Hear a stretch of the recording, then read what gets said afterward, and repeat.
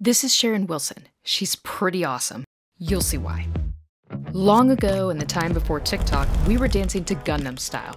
We were watching the Hunger Games and surviving the end of the Mayan calendar while standing in line for an iPhone 5. Back in the times when Donald Trump was still a Democrat. Atmospheric methane levels shot up to 1,819 parts per billion. That may not sound like a big deal, but it is. That's because methane is a greenhouse gas 80 times more powerful at warming the climate than carbon dioxide. It is the second largest contributor to global warming after carbon dioxide. Methane has accelerated climate change.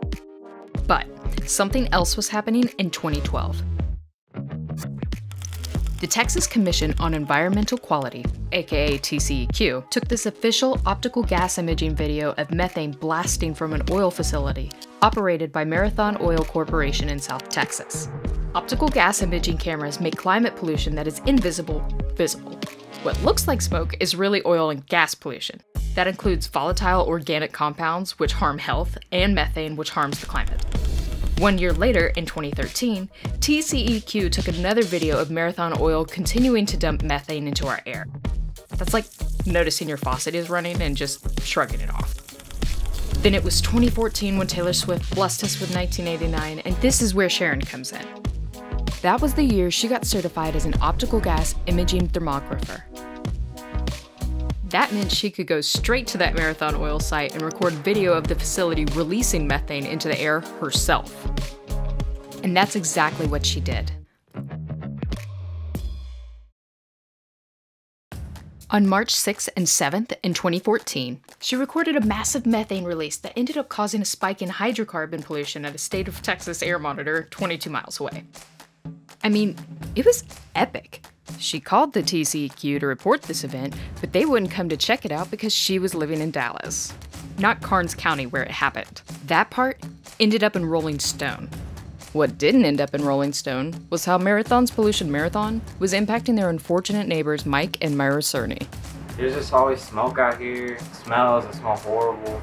Nosebleeds all the time because of stuff in the middle of the night and all this stuff. And I know that it's poisoning the air, and they act like nothing's going on.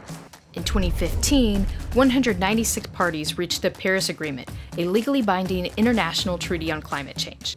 Ironically, Congress overturned the decades-old crude oil export ban, which allowed drilling to start booming in the Permian Basin. Pokemon Go took over summer of 2016, while the Obama administration Environmental Protection Agency unveiled new historic methane rules. Meanwhile, Marathon installed vapor recovery units, equipment meant to prevent pollution from tanks. Sharon kept going back there, and Marathon Oil kept dumping methane into our atmosphere. She continued visiting the Marathon site year after year. In 2017, even as Donald Trump pulled the US out of the Paris Climate Agreement, rolled back Obama's methane rules, and methane levels were over 1,850 parts per billion, she kept making complaints to the TCEQ, letting them know about Marathon's pollution marathon. Yeah, nothing changed. In 2018, NASA confirmed that the methane spike is tied to, wait for it, oil and gas.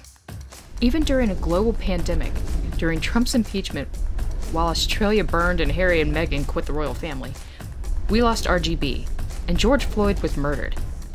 Marathon's pollution marathon continues. She was there again in June 2022.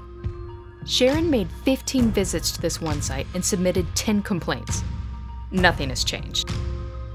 Atmospheric methane levels continue to climb, and Marathon's pollution marathon is contributing to the acceleration of climate change and causing global impact. After 10 years, we have learned that citizen complaints make no difference. TCEQ enforcement actions make no difference. Best available control technology makes no difference. This one Marathon site is representative of oil and gas sites all across the US and in other countries. We can't wait any longer. We can have oil and gas, or we can have a future, but we can't have both. What's that old saying about not being able to have nice things? Like, a future sounds pretty nice. People in power want us to think change is impossible, that there is a gridlock in Congress, so boo-hoo, we can't do anything. They're wrong. President Joe Biden has the power to declare a national climate emergency and enact powerful change using executive orders. Trump used his powers to undo Obama's climate change efforts.